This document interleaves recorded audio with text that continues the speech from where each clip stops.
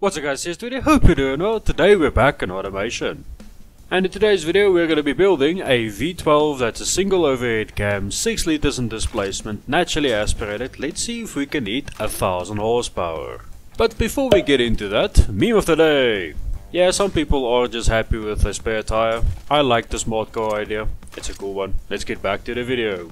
So a couple of things to note, we are going to be running this thing on methanol, 136 octane to be precise, and all our quality sliders are going to be on plus 15.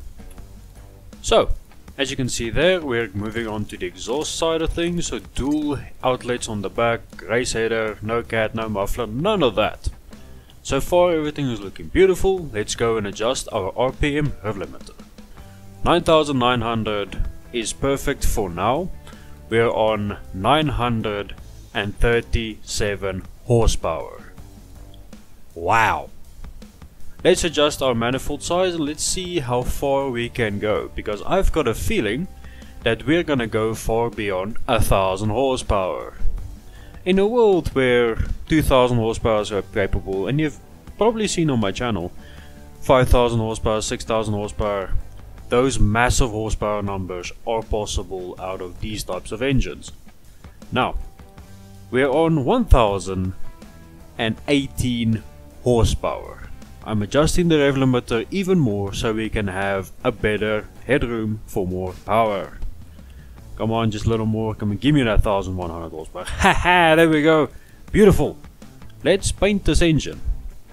Now what I'm gonna be doing is valve cover, timing cover are both gonna be raw aluminum. I like that look on a single cam V12, especially if it has throttle bodies on the top.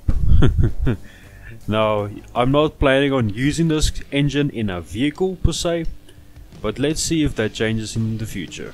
Now that beautiful orange colored headers in chrome as its base layer is beautiful. Now let's move on to the moment everybody's been waiting for. I'm gonna do 2 pulls, one looking at the engine, one looking at the graph. Let's see what she sounds like.